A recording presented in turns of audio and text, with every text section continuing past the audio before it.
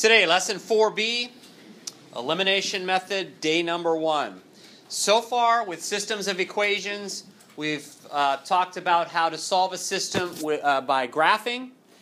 Then we spent a couple of days on a method called the substitution method. And today we learn the first day of a method that most of you will probably prefer more than the other two methods. And as we make it through this idea of systems of equations, for some problems I will make you solve by specific methods. But for other problems, I will tell you to use any method that you like. And I have a feeling, once again, that most of you will prefer the elimination method after we make it through tomorrow. So today, solve a system of two equations by the elimination method. All right, so we've talked about this idea of a graphing method, as I mentioned a minute ago, which when we graph, we're trying to figure out where they intersect each other, and that ends up being the solution. That works okay. It's a little time-consuming, but if the lines intersect at something other than integer points, then we can't really tell exactly where they're crossing each other. The substitution method works well, but it can get a little tedious depending on how difficult both equations look. And today, the elimination method. So here is our very first problem. And the idea with the elimination method is to get one of the variables to cancel out by adding straight down. That's where this idea or the word elimination comes from. You're trying to eliminate a variable. And sometimes this method is also referred to as the addition method because we're trying to eliminate something by adding straight down. So if we take a look at both of those equations, and I'm just rewriting it here to get it out of the brace there. But if we add straight down, which variable is eliminated? Y. So let's do that. Let's just add straight down. The y's are eliminated, and look at what we end up with here. A very simple equation in the form 5x equals 10. And if we finish solving that equation, we end up with x equals 2. And then from that point, it's just like the substitution method. So we're going to plug that back in or substitute that back in. And it doesn't matter whether you substitute it back into the first equation or the second equation. I'm going to substitute it back into the first equation. Why? Because I want to. It doesn't matter, though. I could use the second one. So when I substitute that back in, 4x, and solve, I get y equals 2. So the solution to that system is 2, 2. Remember, that's the only solution. If I were to graph both of those equations, they would intersect at 2, 2. So the elimination method. And we should always mentally check to make sure that our solution works. This is pretty easy for today. I want everybody to try number 1. All right, so I'm rewriting my problem. Without doing any work, the x's are eliminated by adding straight down. That gives me 4y equals 8. Very simple one-step equation to solve. And then take the y equals 2. And once again, I'm going to substitute that back into the first equation. I could use the second equation. We would end up with the same thing, 4x, and x is -1. So the solution is -1, 2. And once again, you should mentally check. So what's different about problem number 2 here? The variables aren't lined up. The variables aren't lined up.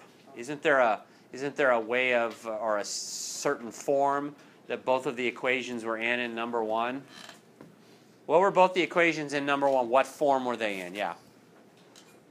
John? They were in standard form. They were in standard form. Right now, one's in slope-intercept form and one's in standard form. So if you left it like this, this is a typical problem where we would use substitution.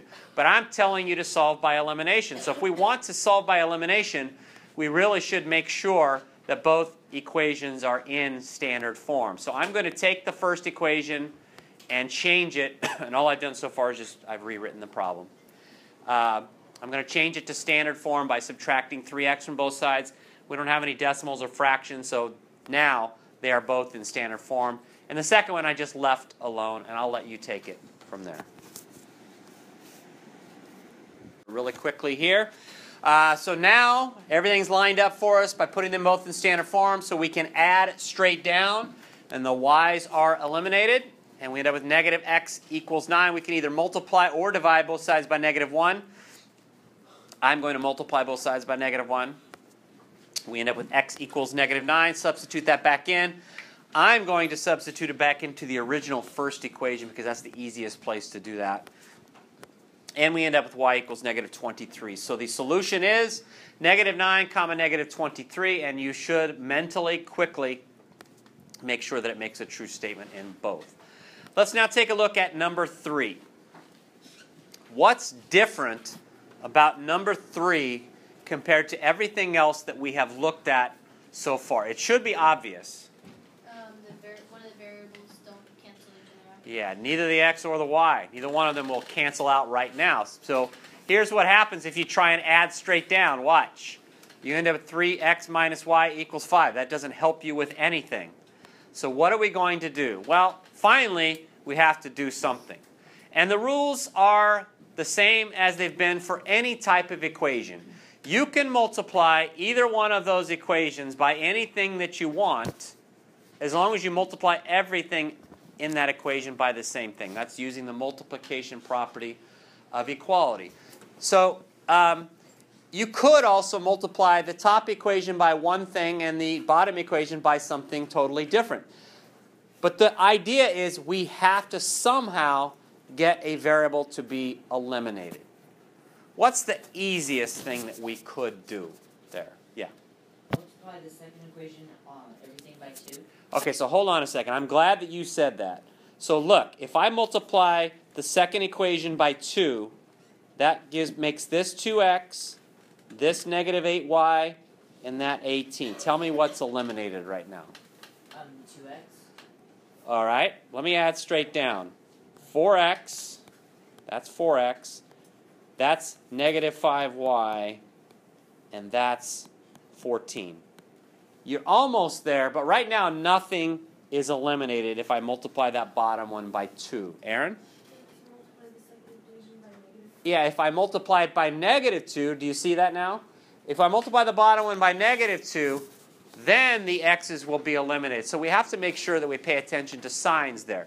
So the top equation, I'm leaving it alone because I don't need to multiply it by anything. And I multiplied the bottom one by negative 2. And let me tell you, the most common mistake here is to not make sure that I distribute it all the way across. In other words, to not make sure that I multiply everything by negative 2. And when I do that on the bottom equation, now look at it. It becomes negative 2x plus 8y equals negative 18. I have multiplied that bottom equation by negative 2 all the way through there. All right, I'm going to let you finish it from there. Now, there was a question that went something like this. Instead of multiplying the bottom one by 2, could I multiply the top one by 4 and the bottom one by 3? Yeah, you could do that. There are lots of things you could do. But what you really want to try and do is always try and find the easiest thing. But there are lots of things that you could do. Please tell us the solution that you got for number 3. The solution is 1 comma negative 2. 1 comma negative 2. All right, let's see if that is correct. I'm going to add straight down. The x's are eliminated. I now have 11y equals negative 22. Divide both sides by 11. We can see that I have y equals negative 2. Now substitute that into either of the two original equations. This time I'm going to use the second one. And I'm choosing to use the second one only because it looks like it might be the easiest one to deal with at this point. So that gives me x minus 4 times negative 2 equals 8. Or equals 9, excuse me. Subtract 8 from both sides. And you can see that my solution is 1 comma negative 2. And once again, you should mentally check to make sure that that is accurate. All right, let's go to number 4. Everybody try number 4. I am going to take the second equation and multiply it by 5. To me, that's the easiest thing to do. Actually, yeah, maybe multiplying either equation by negative 1 might be easier than that even. But most of you did multiply by the second one by 5. But if you multiply the top one by negative 1, that might be easier than that. Or the bottom one by negative 1, that might be easier as well. It does not matter. So doing what I did, I'm going to leave the first equation alone. The second one turns into this. When I add straight down, the y's are eliminated. I end up with 12x equals 45. Divide by 12 and make sure that I simplify. So x is 15/4. I now need to figure out where I'm going to substitute that. I'm going to substitute that into the second equation, though it does not matter where you substitute it. So now I have 2 times 15/4, which is 15/2, by the way, or 7.5. And then I subtract that from both sides, and then either multiply or divide both sides by -1, and I will end up with y equals 1/2. And a lot of you did get that, so the solution is 15/4 or 3 3/4, comma 1/2. All right, let's finish this off with number 5. Everybody try number 5.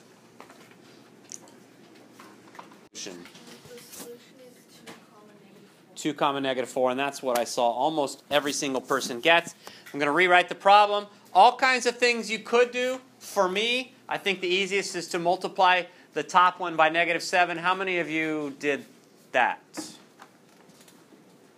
All right, so I guess the question is, if you didn't do that, what did you do? Who did not do that? Okay, not everybody raised their hand when I asked you if you multiply the top one by -7. How many of you multiply the top one by -7? Let's try that again. Okay, all right. So Lauren, you didn't. What'd you do? I did it wrong. But what did you do? I'm not asking you what solution. Instead of -7, I accidentally multiplied by 7. Ah, okay. So that was kind of what Hunter had done earlier, right? So we've got to make sure that we end up with opposites so that something will be eliminated there. So when I do that, the first equation turns into this. The second one stays the same. The y's are eliminated. When I add straight down, I end up with -11, x equals -22. We can obviously see x is 2. Substitute that back into either one of the original equations. I don't know, where is this 6x plus 2y coming from?